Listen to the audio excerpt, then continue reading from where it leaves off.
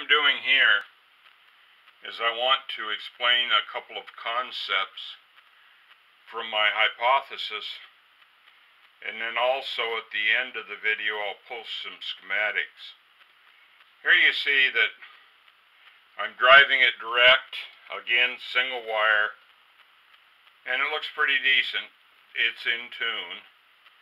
But we have to understand that there's always a feedback through, you can call it the ether, capacity, environment, space, whatever, from this generator output back to the generator through whatever medium you want to refer to it as. The thing is that this is doing a couple of different things, which is not as easy to explain as this here.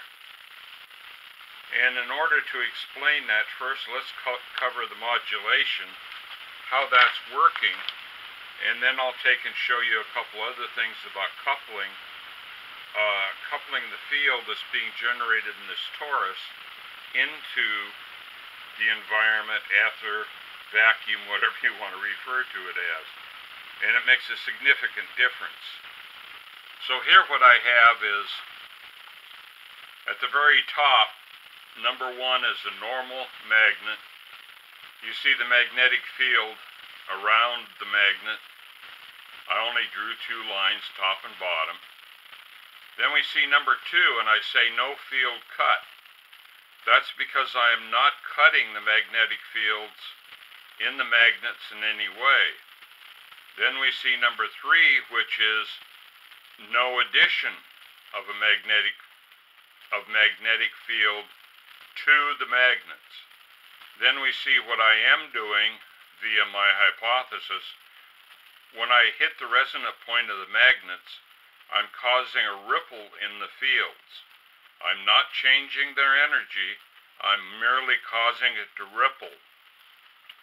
Okay, so we get back here, and as we know in the past from a sec exciter, that if you hook something to it to improve that feedback loop, it appears to get better.